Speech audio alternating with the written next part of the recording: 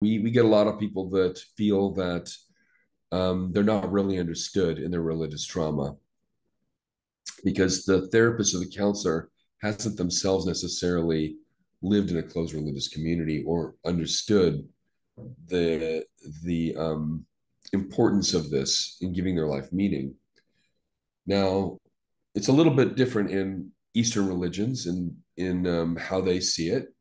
American culture really espouses a lot of dualism due to the influence of religious ideas upon which it's founded, which are dominantly Judeo-Christian ideas. So inevitably, this kind of approach places you under a new dualistic support kind of authority, Western psychology and science, at the expense of any religious or spiritual practice. So it's kind of an all or nothing, turn or burn, black or white approach again.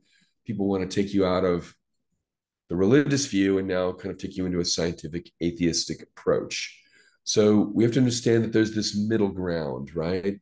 So religion provides a lot of certainty, and we're tempted to leave that certainty. We're left in this vacuum of uncertainty to work out our own truth, and we want to jump right back into another place of certainty and kind of make science into sort of a comfort zone, right? That gives us a lot of certainty. Whereas the answer is, and not that we're anti-science in any way or saying they should go back to the religion, we're just saying that there's a need to be in the uncertainty and to discover your own truth. Okay. And to understand in the uncertainty that you feel, you need to be with a lot of your own feelings and try to understand a lot of your own emotions. And sometimes people have a hard time even understanding their emotions because they're experiencing something we call in psychology depersonalization. They don't even feel real or feel that their emotions or body has any value. So the Gnostic approach differs from the deconstructionist method. It differs from this kind of cognitive behavioral approach because gnosis is an ancient Greek word which means direct conscious knowing. So what's different about this is that you are your own authority. And in this approach, you need to learn to trust your own direct conscious experience. You need to understand how to work with your own emotional regulation and learn how to work with your own emotional center, your own mind, and empower yourself, and not necessarily through an authority or a church. You need to learn how to know yourself and trust yourself, because trusting in yourself, this is a pretty hard process for somebody that grew up in a very strong religious community where people were always telling them what the devil or what God wants for them. This is a little different. So the Gnostic approach is much more, when we say that, is much more about you having your own direct knowing, you learning how to trust yourself, you learning how to trust what you see as true.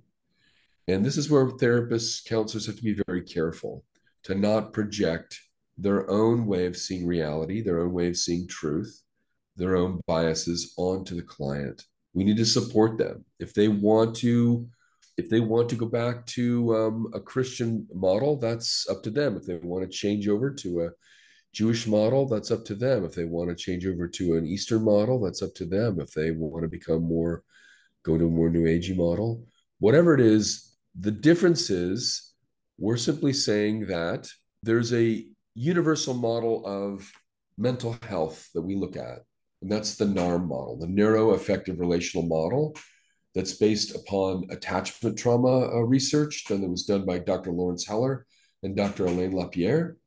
And in this model, it's a cross-cultural model where we can see that there are 5 dominant things that we need to be mentally healthy, right? Emotionally healthy, physically healthy. And cross-culturally, we see these things, right? And that is connection, emotional attunement, trust, the ability to trust, autonomy, and the capacity to integrate vulnerability, trust, and love with sexual experience. So if we have these 5 things present, whether we're religious or non-religious, you tend to see people who are living in a very healthy life where they feel okay with themselves fundamentally. And that really is what we all want. So it's good to have a model where we are not just pathologizing what the client believes, but you're trying to lead them to a place, right, that's realistic, where they can feel okay in themselves and that they know where you're trying to lead them. It's not just we're leading you to a place where you know your religion is crazy, but we're leading you to a place where you can wake up in the morning and you may not feel blissful, but you can feel fundamentally okay with yourself. Mm. That's extremely important. Some people, sometimes when I'm working with clients, I'll say, look, I don't know if I can take you to happiness, but I definitely know I can take you to the absence of anxiety.